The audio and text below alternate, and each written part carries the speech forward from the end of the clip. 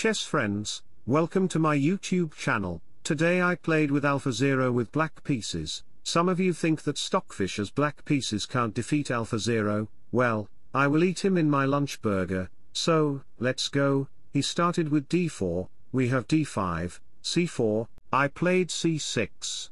In the opening of Slav defense, I always prefer you to play modern line like e3, knight here, knight f3, or bishop on this line, but here AlphaZero chooses to play c takes d5, okay, I played c takes d5, bishop comes to f4, we have knight f6. d3 by alpha, queen comes to b6, the queen is targeting the pawn. Many of you play queen b3, thinking after queen takes, pawn takes, the rook gets open file, but the problem is that you doubled up your pawns, so, in this position, playing queen c2, or c1 is little bad, because the rook will get active on c-file, and black will create pressure to the queen side, so, we have knight to c3, sacrificing a pawn, queen takes b2, bishop goes to b5 for a check, knight comes to c6, knight develops on e2. Can you create pressure to the knight by playing knight e4?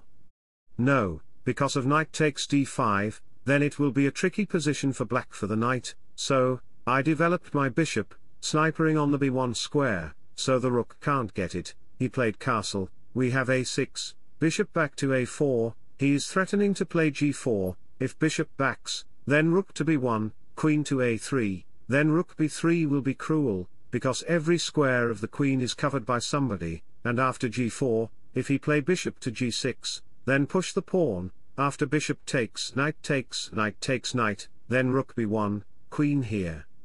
Rook takes pawn, black position will be totally cramped, the knight is pinned to the knight, queen will arrive to create pressure to the knight, and rook on b7 will freeze the 7th rank, so, in this position, I played b5, targeting this agent, and shockingly, Alpha played g4, both of secret agents holding guns to each other. I already told you why the bishop can't run back or go to the g6 home, because of rook b1, if I shoot the bishop, then pawn takes bishop, queen here, knight takes. The queen is totally occupied by white, black do not have enough pieces to control queenside, so, back to the position, I shocked AlphaZero by playing g5, very good move, another agent comes to target the agent who targeted my agent, let's see, what will happen, if you shoot the dark square bishop, then pawn takes bishop, rook here, queen here, rook b3, the queen will get at escape place, so in this position, if he move back his bishop,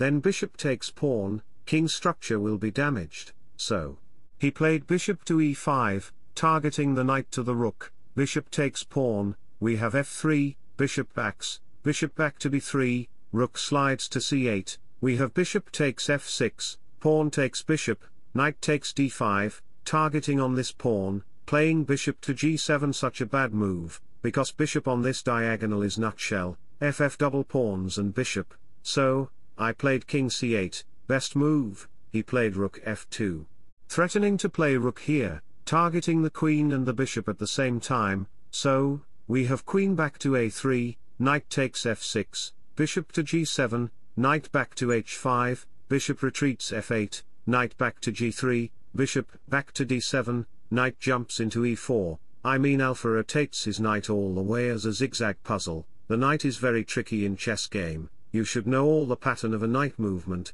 the knight gets the center position, and he is threatening to play knight takes pawn, push the d pawn to d6. To get d4 square for the queen to target the rook, bring your rook to create pressure to the d file, and you know what, you should not move your e pawn, because it's your flexible kingside structure, if the e pawn gets moved then it will create a bad position for you. So, never push your flexible pawn structure as known as key pawn, move your king into the safe place, so, I played h6, knight goes to g3, another knight is ready to go there, knight to a5, knight c5, bishop takes knight, pawn takes knight. White gets open file and d4 square to target this, and bring your rook to target this, you can also triple up your battery, so we have queen takes c5, knight comes to e4, queen back to b6, queen up to d5, Alpha is threatening to play rook here to target this, rook fd2 is a potential threat, so we have rook to e8,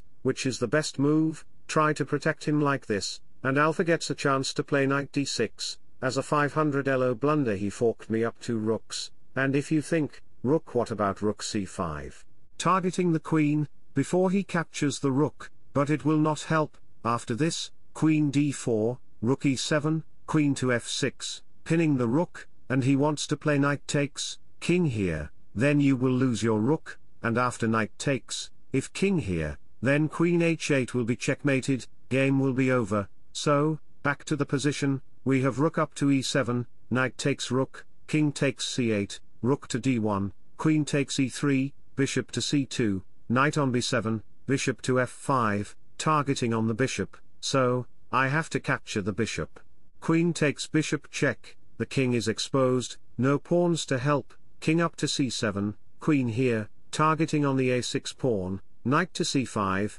king to g2, king slides on b7, rook slides to c2, we have rook c7, rook on c1, a5, king h1, a4.